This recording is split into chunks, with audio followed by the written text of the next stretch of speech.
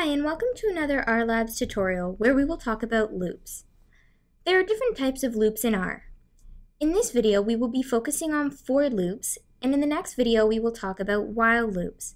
There are also repeat loops in R, but for loops and while loops are the common ones that we will see in our video tutorials. So in general, with for loops, we have the word for, followed by a set of round brackets where we specify an index variable. I is commonly used, but it can really be anything that you want it to be.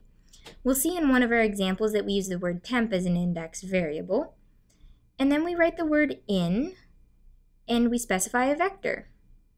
Next, we have a set of curly brackets inside which we put multiple lines of code or commands.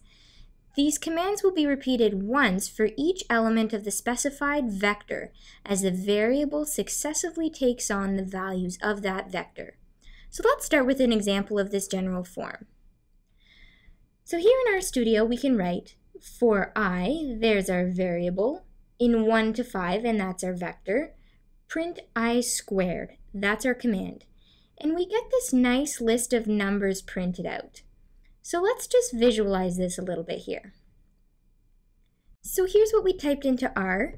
The index variable is I, the vector includes the numbers 1 to 5, and then we want I squared as the output. For the first iteration of the loop, or the first time the command print I squared was executed, the index variable I was assigned the value for the first element of the vector, so 1. So in this case, since the command asks to print I squared, we would get 1 squared as the output, which is 1. In the second iteration of the loop, I would be set to equal the second element of the vector, so in this case 2. And then the output I squared would be 2 squared, which is 4. And this continues until the command has been executed for all 5 elements of the vector. And so we can compare our answers to those that we got from the R console, and we can see that they are exactly the same. Now there are several variations of this general for loop. First of all, the vector specified in the loop does not need to be sequential. So instead of using the sequence 1 to 5, we can use the concatenate function to specify the vector -3, 6, 2, 5, and 9. And we can print I squared and close our curly brackets, and we can see that it obviously still works. Also, instead of writing our vector inside the loop, we can define it beforehand, like this. So x gets concatenate, -3, 6, 2, 5, and 9, and we can call up our vector x. And then we can write our for loop specifying x as the vector. So for I and x, print I squared. We can also print more than one thing. So for example, instead of just printing I squared like we have been doing, we can print both I and I squared. So here's our vector x, and we can say for I and x, print concatenate I and I squared, or print a vector containing I and I squared. And there we go. So here are the I values, and here are the I squared values. You might have noticed that the output that we get from running a loop is not usable. We can't really do anything with it. We can look at it, we can recopy the numbers, but we can't, for example, take the mean of the output, or add these numbers to an existing data frame. But that's okay. We can fix this small problem pretty easily. So we'll go back to our first example of printing the squares of the numbers 1 to 5. The first thing we'll want to do is create an empty vector to store the 5 elements of our output. And now we start writing out our loop like normal. We say for I in 1 to 5, open curly brackets, and this line of code states that the ith element of our empty storage vector is going to be filled by I squared.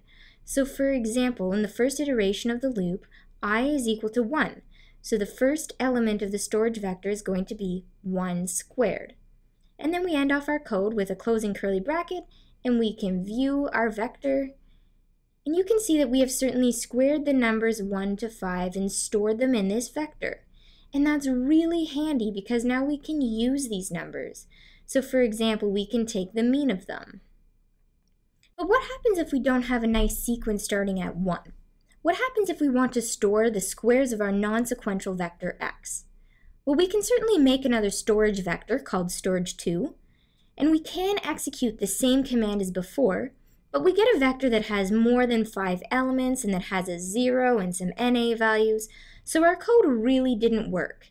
And that's not surprising because with the different elements of x as our index values, we can see that we have a negative index, which complicates things in itself, and we also don't have 1, 3, or 4 as indices, so we are not correctly specifying what we want the first, third, or fourth elements of the storage2 vector to be. And then with vector indices of 6 and 9, we are referring to the 6th and 9th elements of the storage2 vector when we only want 5 elements in the vector.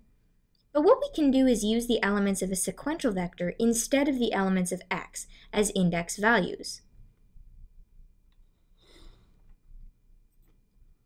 So here's our vector x, and we can make yet another storage vector, storage3.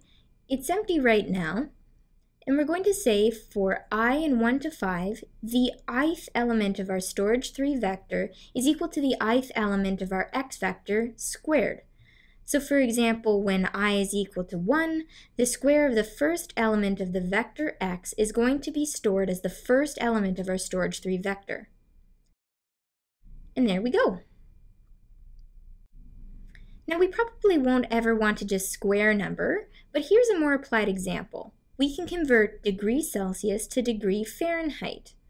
So we have a vector containing temperatures in degrees Celsius, and we specify that the corresponding temperature in degree Fahrenheit is degrees Celsius times 9 divided by 5 plus 32. And we can print the vectors containing all of the temperatures in degrees Celsius and the temperatures in degrees Fahrenheit. In a previous video on conditional statements, we talked about how if statements on their own and combined if and else statements do not work on vectorized arguments.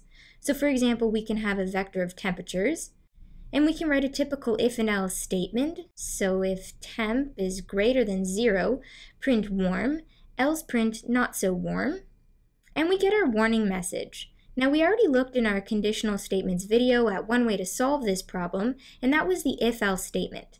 But another way to deal with this is to add the if and else statements to a for loop.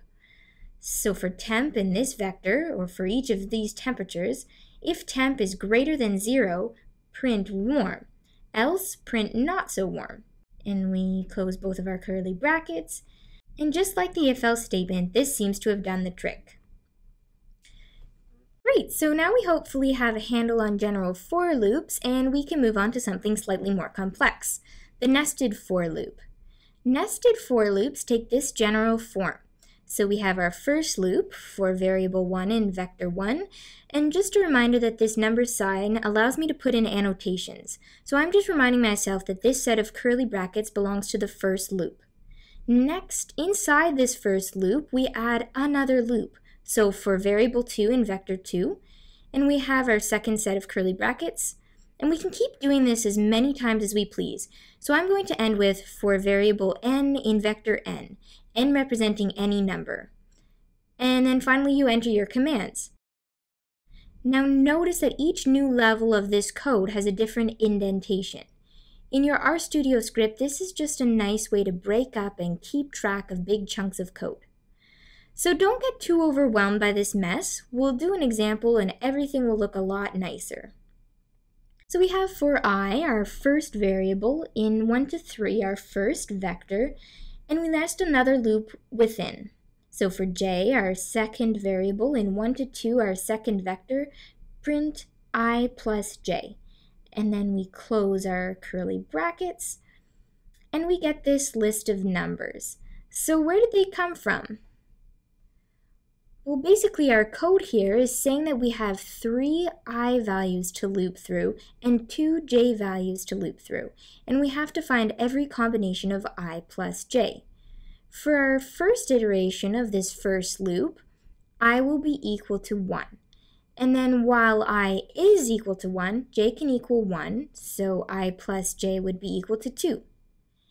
And then j can also equal 2, so I plus j would be 3. And then for our next iteration of our first loop, I would be equal to 2. And then in the same way, while I is equal to 2, j can be equal to 1, in which case I plus j is 3, or j can equal 2, in which case I plus j is 4. And we do this for our third value of I, and in the end we have our output.